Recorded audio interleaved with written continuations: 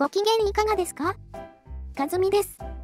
愛知トリエンナーレの補助金不交付になった問題で、先週末、立憲民主党の憲法調査会でヒアリングしていましたよね。津田監督をはじめ、表現の不自由展その後に出展した芸術家や、オーストリアでの外務省公認を取り消したジャパンアンリミテッドで出展していた相田誠氏などが会見で発言。表現の自由を萎縮させかねないと訴えてましたよね。その愛知トリエンナーレを開催した名古屋市の河村市長が市独自の検証委員会を立ち上げたので記事を紹介しますね。ページの記事によると、名古屋市の河村隆市長は9日、市役所での定例記者会見で国際芸術祭愛知トリエンナーレについて名古屋市としてあり方・負担金を検証する委員会を設置、19日に東京都内で第1回の会合を開くと明らかにした。今年8から10月にかけて開かれた愛知トリエンナーレをめぐっては、企画展、表現の不自由展その後が展示の一時中止に追い込まれるなど論争を巻き起こし、市は開催の負担金で残っていた約3300万円の予算執行を停止、すでに負担した約1億4000万円分についても見直しを表明した。一方、愛知県は会期中の8月中旬から有識者による検証委員会を開催。不自由展再開後は検討委員会として今後の在り方などを議論している。河村市長はこれに市側は関与できていないとして反発し、独自の検証委員会を設置するため人選などを進めていた。市の検証委は元内閣法制局長官で前最高裁判事の山本恒之氏を座長に、大東文化大副学長で元衆院調査局決算行政監視調査室首席調査員名古屋市法制アドバイザーの浅野義治氏、上武大ビジネス情報学部教授の田中秀臣氏、日本財団ダイバール室 INTHEARTS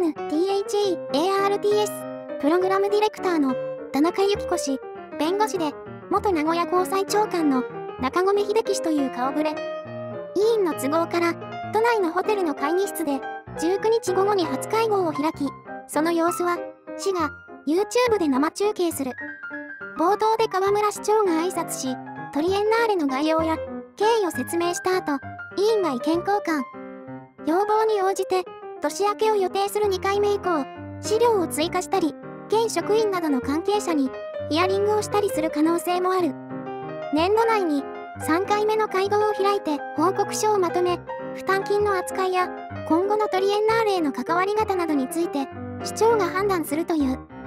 河村市長は大変立派な方たちに集まっていただくので、内容のあるしっかりした議論ができると思うなどとした上で、愛知県の大村秀明知事について何の相談もなしに独断で決めたなどと批判を繰り返した。市長の言動が検閲に当たるとして批判する知事側や芸術関係者の一層の反発が予想されているとのことです。文化庁の補助金不交付の件でもそうなのですが、表現の自由を萎縮させたり検閲をしているとかは論点がずれてまして、芸術家の皆さんは口を揃えて発言されてました。しかし河村市長は虎ノ門ニュースのインタビューの中で手続き上の不備を指摘。作品の中身が直前に発覚し、内容が事前に説明されている作品と相違があったと発言していましたよね。要するに作品の中身を精査せず出展したことに、このことが問題であって、十分な議論や話し合いが持たれていないのを明らかにしていただきたいですね。それではネットの反応を紹介します。この件に関しては河村市長の主張が正しいと思うので、大村さんが自身の正当性を主張するために設置した愛知県の検証委員会に対抗するためにもいいことだと思います。税金が投入された芸術展でプロパガンダ的で納税者に不快感を与えるような作品を展示することは間違った行為だと思います。頑張れ河村名古屋市長。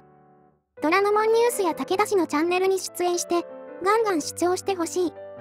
税金出す側がスポンサーなら意向にそぐわないやり方にお金出さないのは当たり前。自費なら日本生まれ日本育ちの日本人は何も文句言わない。検閲や表現の自由を侵害とか本末転倒です。芸術展を知事の権力で政治介入して日本や皇室に対する平和を都展へと貶め、国から補助金を騙し取った上に日本政府が勧告のデマを認めたと既成事実化しようとした。